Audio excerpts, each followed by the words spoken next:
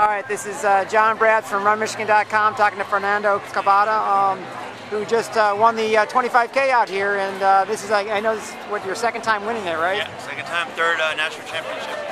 That's sweet. Yeah. So it had to feel good today, right?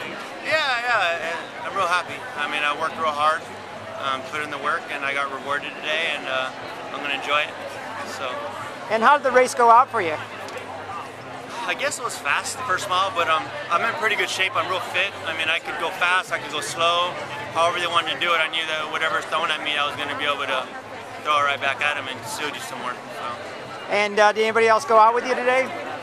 Oh yeah, well the first 4 miles, I mean, I was just chilling in the back.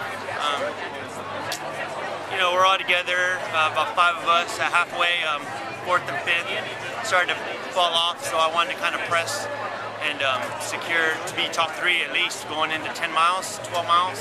Because top 3 I would have been happy with as well.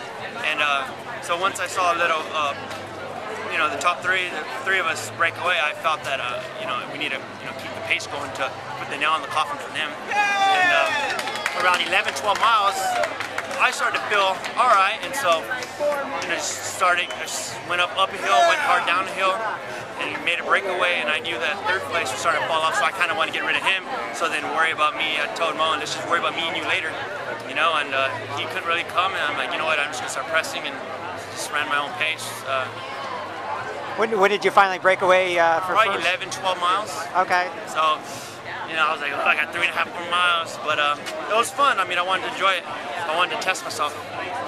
And when you came across that bridge into town, that had to feel good when you knew you were in the lead, right? Yeah, I mean, at a mile to go, once you make that turn, I kind of looked, and I was like, you know, it's cool. So once I was coming up here and I knew I only had like 400 or 500 meters left, though, it was awesome.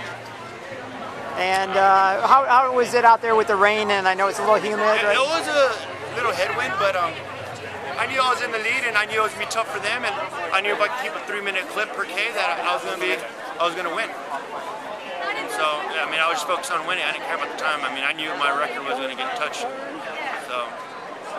And what now? Are you taking any downtime at all, or you got any races? I got the Boulder in about 2 weeks. Okay. I committed on a team.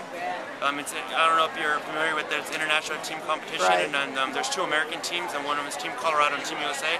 I'm on Team Colorado, and yeah, we're gonna go there and try to kick some butt, and work's not over.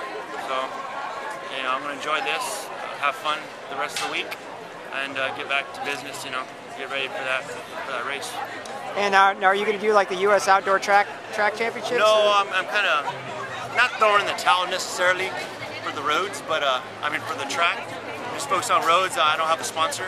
I'm not on salary or anything, so I strictly on prize money.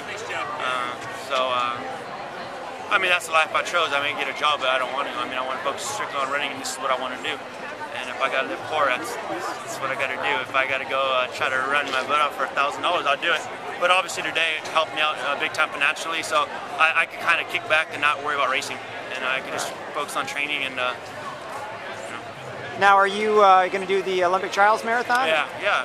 So is that going to be your focus coming in the fall time then? Yep. It'll be good. So this has to, I mean, help you with looking forward to that, right? Yeah. All right. Well, congratulations today. Great job in winning both the overall and the U.S. championship. So thanks.